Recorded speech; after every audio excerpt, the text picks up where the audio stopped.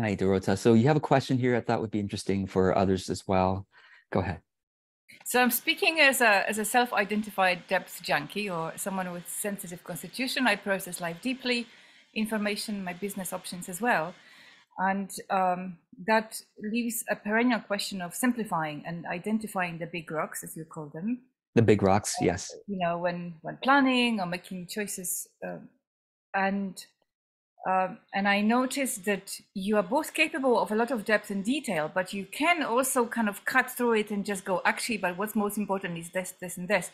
And this is very hard for me. So I'm just curious of what goes on in you that it's possible. But today I thought of a second question to ask you, whether you've noticed whether your type of human design plays a role in this, because some people are more defined, in human design, where they have more stable phenomenon, so they are kind of they have the information available in them in a more kind of reliable way, and some people are more organic and sort of unpredictable in functioning. I have a lot of those gates, and so I'm curious that the second question is, have you noticed whether some people are taking your principles but applying them very differently than you do? Mm, Whether you have those examples or stories, because that might be supportive as well, because I yeah. cannot show up for my timed appointment myself, and it's, I kind of feel so bad about it, but it's Appointment just with almost, yourself, not appointment yeah, with others, right? Yeah, yeah. yeah. With others it's There's easier, an but once expectation. with Yeah, myself, with things that are not urgent but important, and that I know that they need to happen often enough in business, but it is so hard. So yeah. Oh, anything that comes to and mind to illuminate, I'm all ears. yeah. Thank you for asking this and raising this.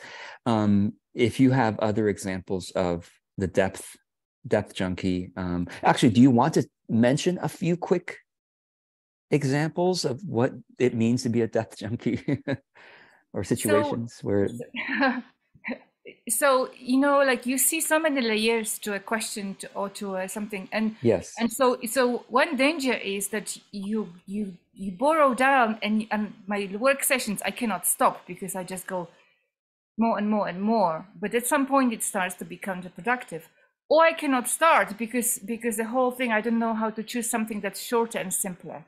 So Yeah. that's Yes, absolutely. Thank you so much, Dorota, for asking this. And just for I'm going to take you off screen for now, but you can come back if you need to. And can anyone relate? I'm sure Dorota's the only one with this issue. So maybe we'll move on. No, I mean, all of us can relate. I mean, myself included. I mean, all of us have this part within us. And some of us have that part much bigger within us, much more influential. So I welcome you to comment below. You probably have either an empathy for this situation. Maybe you have any particular example recently where you experienced this kind of depth junkie, as Dorota names it, or you have a tip, you have a method that works for you. Go ahead and chat below. I think this discussion will be as useful as whatever I'm going to come up with right now. So, the example here is like, if I was a depth junkie, or if I allowed that part to reign right now, this answer would be, 12 hours long, right?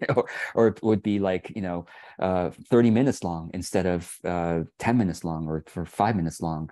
So I'm purposely going to activate my what is the antidote to the depth junkie, the boundary junkie, perhaps, the extreme boundary artist, something like that. Because yeah, I think it's about boundaries, and I have a video which I will link you to, because you're a depth junkie. You don't mind giving extra links here. A video called temporary constraints. So you can just go to you can Google this, George Cal temporary constraints, and you could watch. I think I've talked about it several times over the years, and that's essentially my main strategy.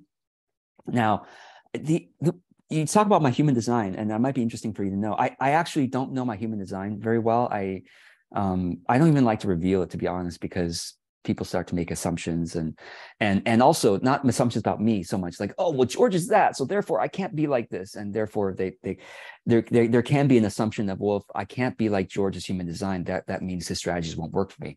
I don't think that's necessarily true. So I'm gonna keep that secret.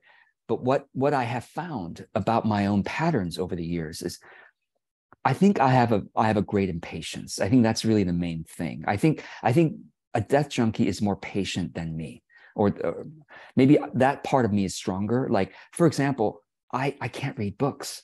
So that's one of my weaknesses. I have a hard time. I have lots of books. I own lots of them because they look really good. The design, cover design, and the previews, the reviews look really good. Oh my God, I buy the book, and then I have a hard time reading. To be honest, I have a hard time reading. Courses too. I'm pretty impatient about courses. Like, I'll go through the first couple, videos. I'm like, I think I'm done. So thank you for those of you who are depth junkie enough to go through my courses. I'm so grateful because I see your engagement. I'm like, oh my gosh, I hope this is helpful.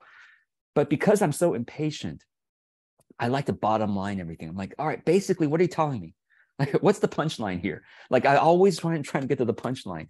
And so I think that helps me to, so I have two things I'll share with you here. One is I encourage you to explore the impatient side of you, because I think that might be a natural antidote to depth junkiness. It's like, sure, there's a rabbit hole that will go forever. I mean, it's kind of like a Wikipedia.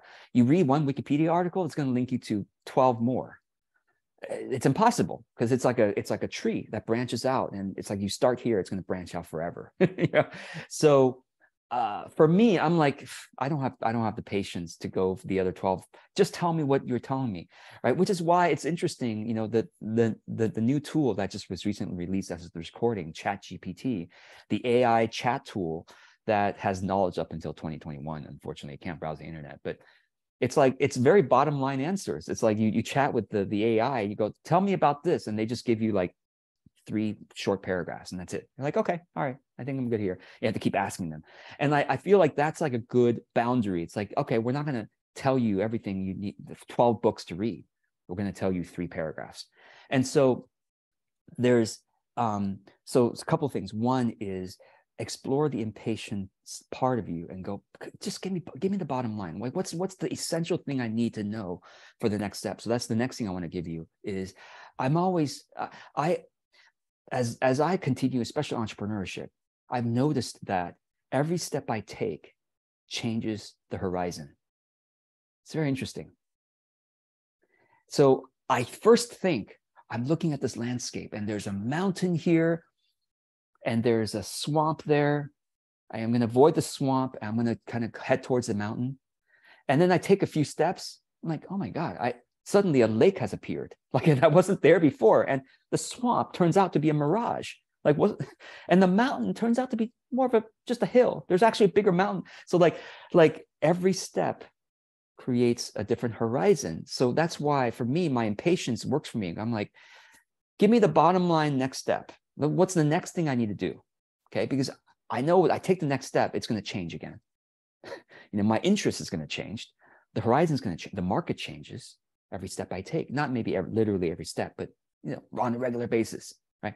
So that's the second part. And then the final part is this idea that no matter what, and this is, I know you believe this, somehow I think life takes care of us in mysterious ways.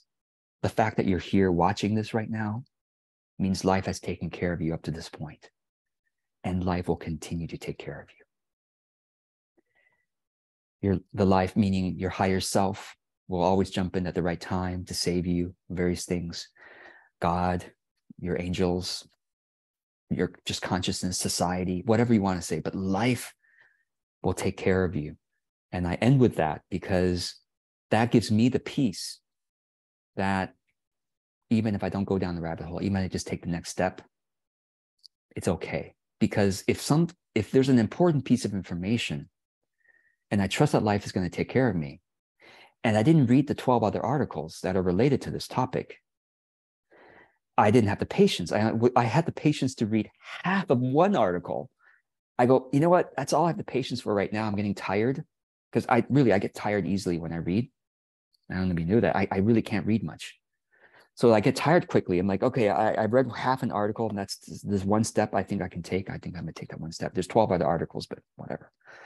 I trust that life will give me the essential information that I need. Because if I take that one step and I really should have read the 12 articles, then I'll make a mistake, missed take. And life will go, not so much that. And I'll go, oh, and I have the motivation now, maybe to read another article because I made a mistake and I only have the patience to read one more, and I'll try something different.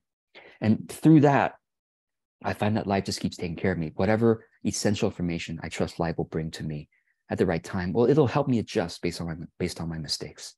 So with that, therefore, I'm able to go, I have 1 hour for this topic right now. I have 1 hour to prepare this course. I have 1 hour to study this technology. I have 1 hour or half an hour or whatever boundary time.